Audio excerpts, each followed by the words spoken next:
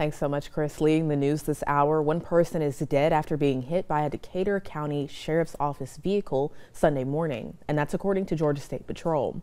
Around 3:55 a.m., troopers responded to Veda Road and Ogarita Street in reference to a pedestrian crash.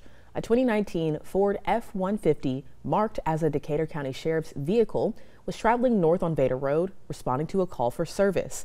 The pedestrian was then hit by the Decatur County Sheriff's Office vehicle, and 39-year-old Stanley Simmons was identified as the pedestrian and later died from his injuries. GSP's Specialized Collision Reconstruction Team is currently investigating the incident.